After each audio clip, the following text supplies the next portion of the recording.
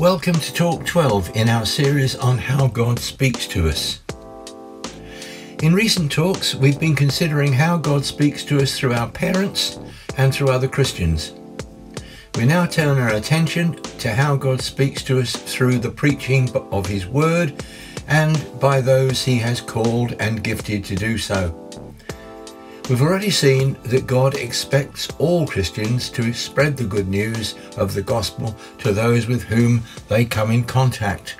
The gift of the Holy Spirit is available to all Christians and is empowering, enables us all to be witnesses for Christ.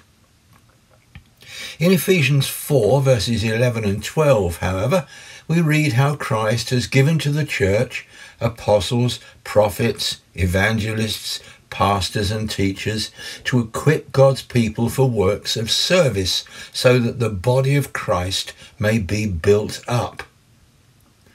I've written at length on each of these roles in my book, Bodybuilders, so I won't be going into great detail here.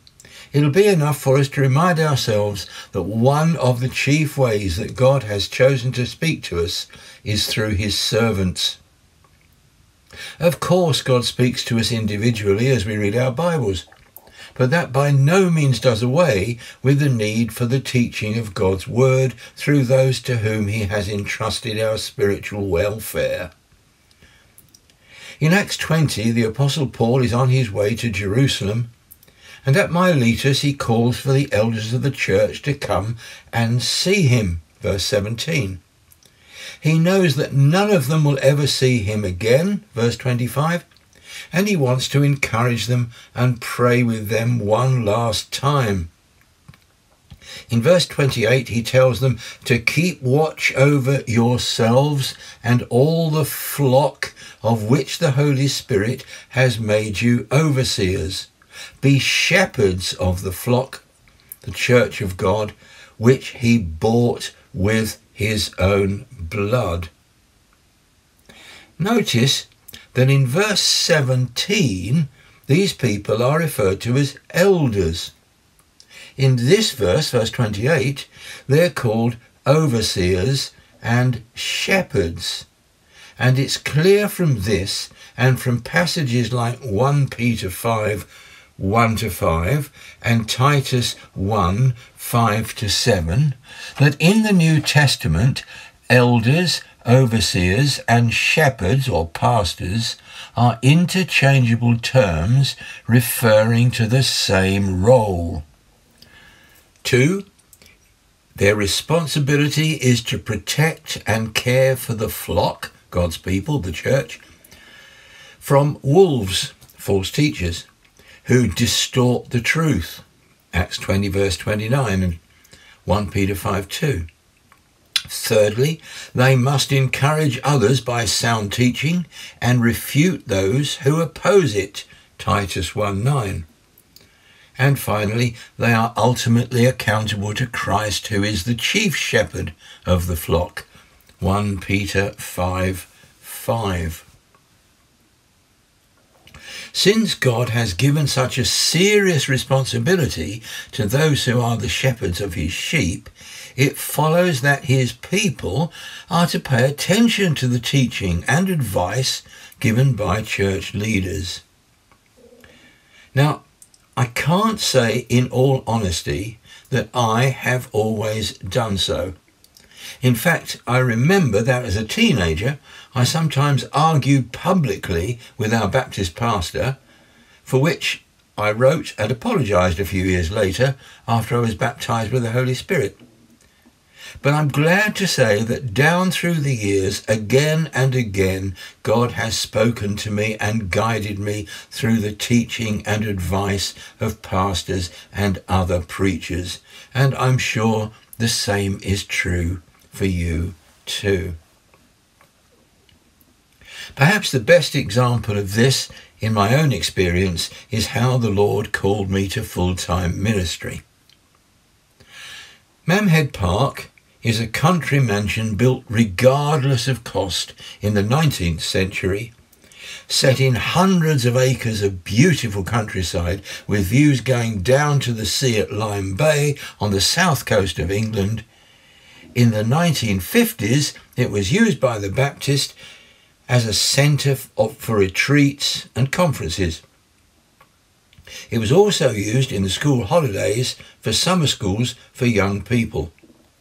It was at one of these that God spoke to me and showed me that I was to be a minister.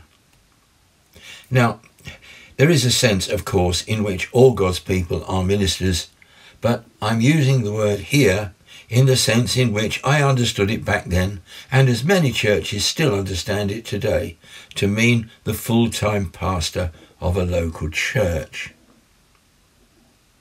It was at the end of one of these evening sessions.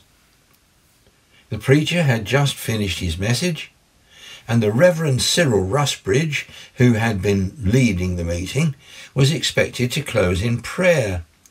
But before he did so, he said, "Before we close in prayer, I just feel the Lord wants me to tell you how he called me to the ministry."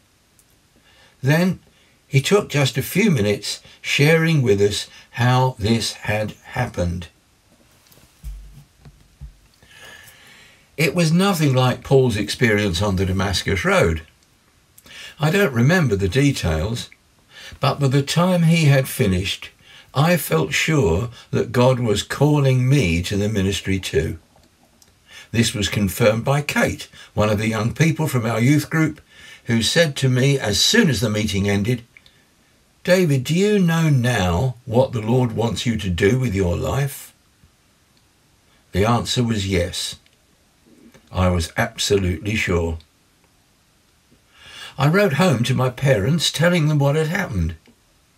When I got home, they told me how pleased they were and how when the doctor had told them that they were unlikely to have any children, they had prayed that the Lord would give them a son who would have an international ministry. And shortly after that, I came along. I was 16 at the time and in the middle of preparing for A-levels at school when I felt this call to the ministry. I spoke to our pastor, the Reverend Leslie Moxon, and asked his advice as to my next steps now that the Lord had called me to the ministry. He suggested that I should start to attend the midweek prayer and Bible study meeting, and this I was happy to do. But there was just one problem. Time. Students at Brentwood School, where I attended, had lessons for 6 days every week and were expected to do 2 to 3 hours prep or homework every evening. Sunday was the only day we were not at school. And on Sundays, I was already attending Boys Brigade Bible class at 10 a.m, the morning church service at 11 a.m, teenage Bible class at 3 p.m, youth discussion group at 4:30 p.m, the evening service at 6:30 p.m, and an after-church sing-song from 8 to 9 p.m. I also attended Boys Brigade, Young People's Fellowship, and the Church Youth Club 3 evenings every week. Could I still fit in an extra meeting without it affecting my studies at school? My history teacher clearly thought not. About 2 months before I was due to take my A-level exams, he said to me in front of the whole class, "Quite honestly, pets, unless you work harder, you're going to fail your A-levels." To which I replied, "Well, you see, sir, I believe that God has called me to the ministry and that it's important that I attend the meetings at our church." And I explained to him how busy I was. Then I added, "Actually, sir, I do believe that if I put God first, and if he wants me to pass my A-levels, he won't let me down." To which he replied, "Pets, I respect your convictions, but I can't say that I agree with you." As a result of that conversation, I did try to work harder. But I also continued to attend all the meetings at the church, including the midweek Bible study recommended by my pastor. When the A-level results were published, to the surprise of my teacher, I had received a comfortable pass in all subjects, including history. And to my surprise, I was shortly afterwards awarded a prestigious Heseltine exhibition to study at Brasenose College, Oxford. I give God all the glory for this. I'd followed my pastor's advice and had tried to put God first. I had honoured the Lord in front of my teacher and fellow students, and the Lord did not fail me. I have to say, there were fellow students who had taken the same exam as I had for the Heseltine exhibition, who in their A-levels had done better than I had. In fact, who consistently had done better academically at school. And yet, none of them received the award of the exhibition. I believe that was God. A few years later, after graduating from Oxford, I was pastoring a small church in Colchester. The church funds were insufficient to pay me full-time, so I was teaching religious education in a local secondary school to provide for the needs of our young family. This was clearly part of the Lord's plan, as during the years I was teaching there, dozens of teenagers came to our church and made decisions for Christ. I remember one occasion where there were 41 decisions for Christ in just one meeting. But I knew that the Lord had called me to full-time ministry and that eventually the time would come for me to give up my teaching job. The question was, when? The answer came during the Assemblies of God annual conference held in Clacton in May 1966. I wasn't able to attend during the day as it coincided with the school summer term and I was teaching. But I was able to go in the evenings as Clacton isn't very far from Colchester. The preacher on the first night was Pastor Eddie Durham.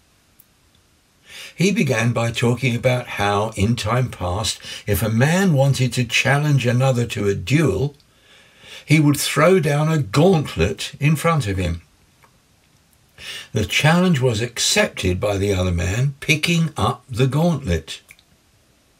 Pastor Durham then produced a motorcycle gauntlet and threw it on the floor before the congregation, saying, "I challenge young men in the meeting to give themselves full time to the ministry." I remember thinking, that's all very well.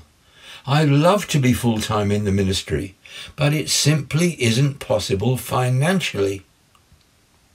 My teaching job was the only means of income.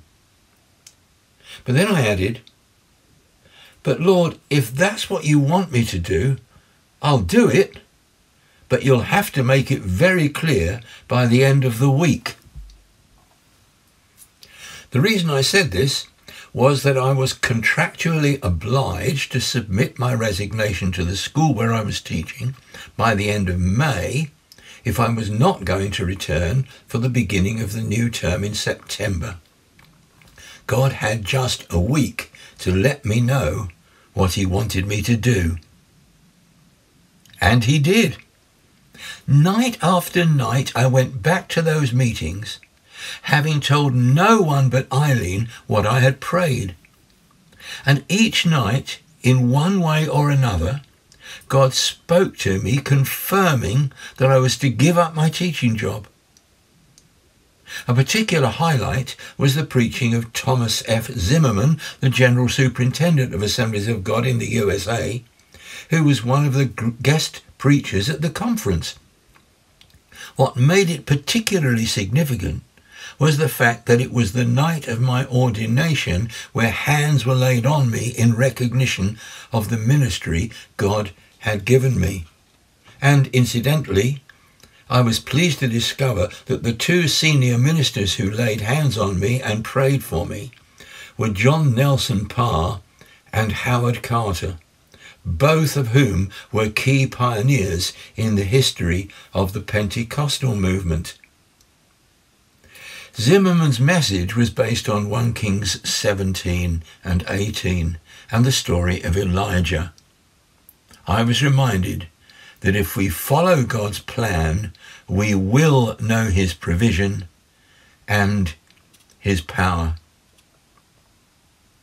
By the end of the week, Eileen and I were fully convinced that God's plan was that I should give up my teaching job and trust him to provide for our needs. And so, first thing on Monday morning, I went to the head teacher, who incidentally was an atheist, and handed in my resignation. When asked for a reason, I could only reply, "Well, sir, this may sound a little strange, but God has told me to." Strange telling a man who doesn't believe in God that God has told you something. But if that's what God has done, you tell it to atheist or anybody else. One little interesting addition to that story is that Pastor Eddie Durham became a member of the Board of Governors at Battersea Bible College when I was the principal, and was of great assistance to us during that particular time. As a result, when he died, I went to attend his funeral and was asked to say a few words. And I told this story of how he had thrown down a motorcycle gauntlet, and I had accepted the challenge. His plan in my life, his part in God's plan for my life, was certainly very significant. And shortly after that, through the post, a parcel arrived from Eddie Durham's son. It was the gauntlet that Eddie had thrown down to challenge young men to give themselves to the ministry. So, God certainly speaks through pastors and preachers, and sometimes their preaching is more than just teaching or giving advice. It can have a real prophetic edge. That should be the case for all who have the responsibility of ministering God's word. But there are some who are specially gifted as prophets. And it's to the ministry of prophets that we'll be giving attention in our next talk. God bless you.